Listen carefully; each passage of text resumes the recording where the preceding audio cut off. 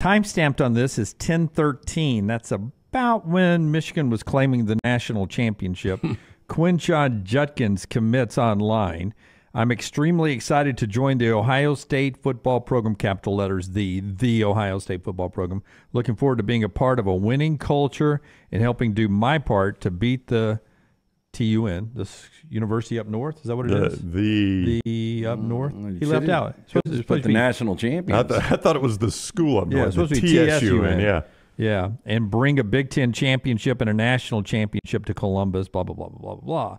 So Quinshon Judkins to Ohio State. I didn't have Ohio State in my bingo card. I think I mentioned it briefly for some reason last week. We talked about it yesterday a little bit. But even last week and yesterday we talked about how your probably best case scenario is splitting carries with TreVeyon Henderson and not being the feature back. I've got a feeling now TreVeyon's going to head to the NFL. You think so? Yeah, because he's yet to declare one way or the other, and I would assume there's probably been a conversation. More than likely TreVeyon's not going to be here. You are going to be our guy. Even if TreVeyon stayed, I mean, look, there's enough carries. I mean, we've seen Ohio State do this for years. But this is... What do you think of Quinshon at Ohio State? Look, we've heard things, and it's unfair for me to say because I really don't know, but we've heard there's some character issues, and in the locker room might not be the best guy. But if you can get those things straight, I mean, talent-wise, 31 touchdowns over the last 2 years. I mean, he's been incredible. Good system. I mean, that's offensive players generally succeed in that system. Under Ryan Day, they've got a good offense normally. This year, maybe they were a little less than what they have been. I think it's a good spot for him. I mean, again, I don't know a coach you're going to find that's more dedicated to the run than Lane Kiffin. So by leaving Ole Miss, you're like, I am going to go to an offense that's probably not going to feature me as much as Ole Miss was. No, but they do run it a lot. That's what I was going to say. Day is pretty close. Yeah, and they've gotten really active in the portal. I mean, you think about Will Howard, now Quinshon Judkins. And they just said they weren't paying players, right? Yeah. Oh, I mean, what do you think Quinshon One of their players said that. Yeah, I don't know if that's true. But okay, if I am USC, Oregon, Washington, if I'm Michigan or anybody else in the Big Ten, Penn State, that I think it can be contenders, whoever you think is a contender in the Big Ten, then you look next year.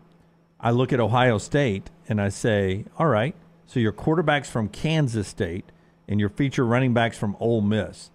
But it seems like it's a step down from what Ohio State usually is. But those are proven commodities. I mean, to me, those are, if you reclassify both of those guys, Will Howard's probably a 4-star. Quinshon, I don't know if he's a 5-star, but it's close. Yeah. I mean, do they have 5-star running backs anymore? Well, if they did, Ohio State's used to getting them. Yeah, I see what you're saying. And you lose Julian Fleming, one-time #1 wide receiver recruit to Penn State, which means you probably have more great wide receivers there.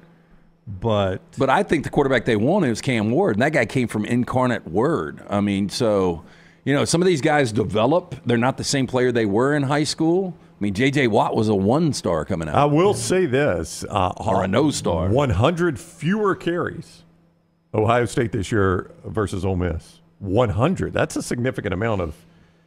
I mean, what, 7-8 carries a game? 100 total carries, though. I mean, 7 or 8 carries a game. That's a lot. 7 to 8 carries a game. Well, I mean, that's going to happen when you got Marvin Harrison Jr., right? I know, but I'm just saying.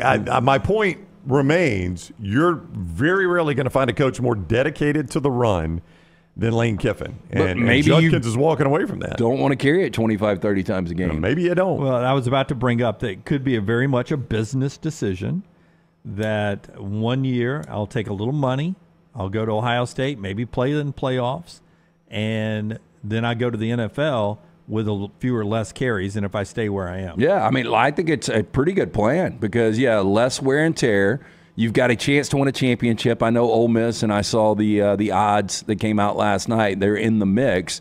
But I feel much better about Ryan Day and Ohio State winning a championship than Lane Kiffin, and the exposure is going to be more too.